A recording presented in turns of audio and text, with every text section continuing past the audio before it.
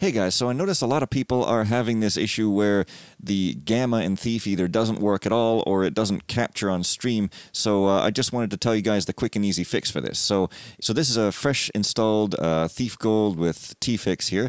So it's got NewDark. And you notice if we go into the game here, this is in full screen borderless windowed mode. So if we go to try to adjust the gamma, nothing happens. I don't actually see any difference and you guys don't see any difference in the video. Now if this was a full screen, then I would be able to see the gamma, but it still wouldn't be showing up in the recording. Either way, here is how you fix it. You want to go into your Thief folder, you want to go to camxt.config, okay?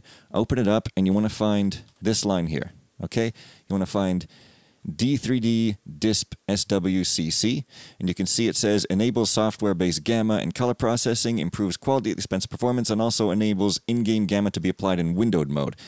Now what it doesn't tell you is it also enables in-game gamma to be applied when you're capturing for stream or for recording. It also does that. So all you got to do is uncomment this line right there, save the file, start the game again, and now gamma works perfectly fine, both locally and on the stream. Now the process is exactly the same for Thief 2. Just go into the Thief 2 folder, there's exactly the same camxt file, do exactly the same thing and it'll work for that. So I hope you found this useful.